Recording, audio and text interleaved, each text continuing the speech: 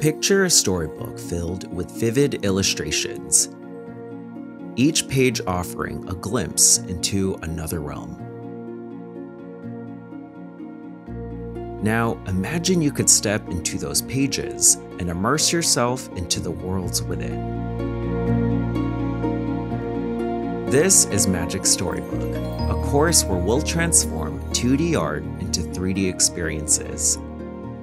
Here, we'll use Blender, the comprehensive 3D creative suite, and Grease Pencil, a tool within it that enables drawing 2D directly in a 3D environment. We'll learn how to blend 2D and 3D elements to forge hybrid creations that move from beyond the flat page into dimensional space. Each lesson will unlock new techniques to help elevate your drawings, giving them a unique sense of depth.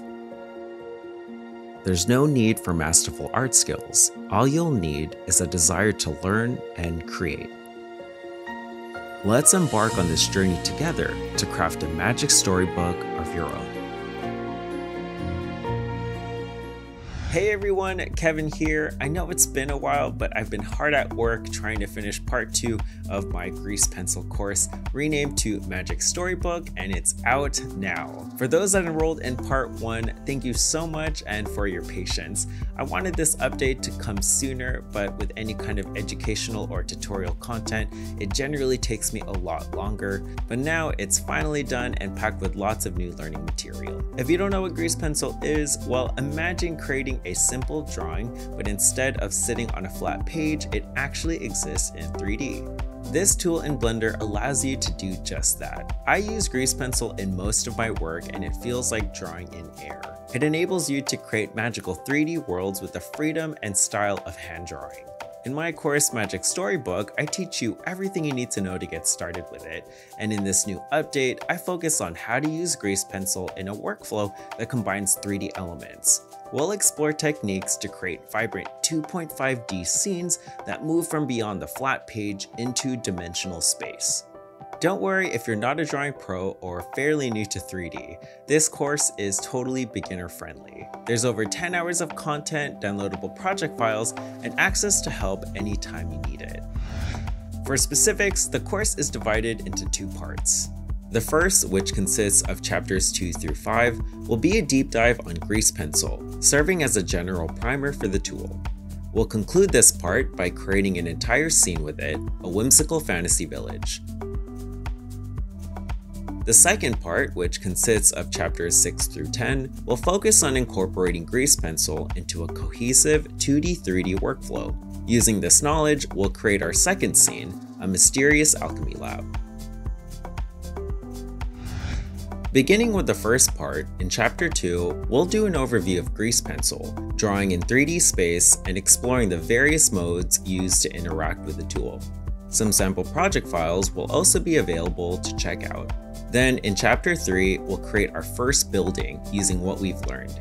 This building will be the start of our fantasy village scene that we'll complete in part 1. In chapter 4, we'll build out the scene, working on it in segments, starting with the midground, foreground, and then the background. And in chapter 5, we'll do an overview of animating with Grease Pencil and refine our strokes accordingly. Then we'll finalize our scene and render it out. Moving on to the second part, in chapter 6, we'll start by covering some advanced Grease Pencil features and capabilities. This includes the Grease Pencil Tools add-on, as well as techniques for rigging and deforming strokes.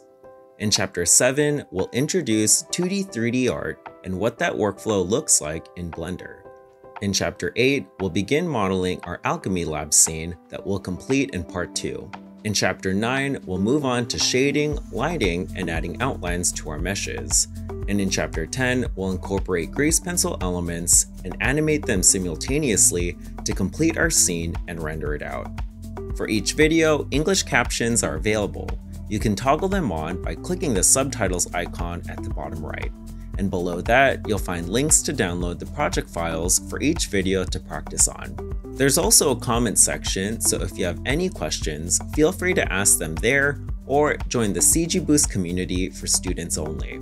There, you can ask questions, share your renders, or receive feedback.